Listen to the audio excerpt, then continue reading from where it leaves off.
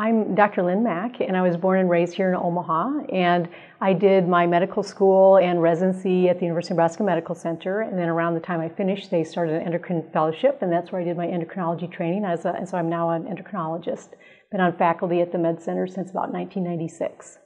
I enjoy working in academic medicine at UNMC due to the patient population, and also because in academic medicine we have a lot more time to do teaching, and I get to work with students, residents, and fellows. Also, we get to do some research if we have the time to do that. One of the reasons I became a doctor was I was interested in the medical science aspects, but also I enjoy working with people.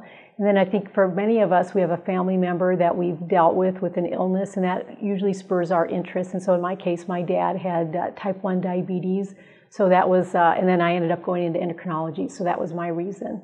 Endocrinology is a field of the endocrine glands, and so people sometimes don't know what those are, but it includes your pituitary, thyroid, adrenal, pancreas, and gonads. And so endocrinologists deal with all of the disorders that are related to those glands.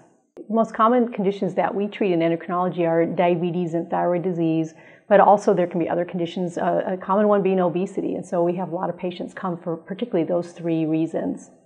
When we first sit down with a patient for an endocrinology clinic appointment, typically it's going to be for something like diabetes, and so we're going to need important information such as how are they spending their day-to-day life, what is their food intake, what is their job, what are they doing for physical activity, because all of those things are going to impact how we help them and treat them for that particular problem.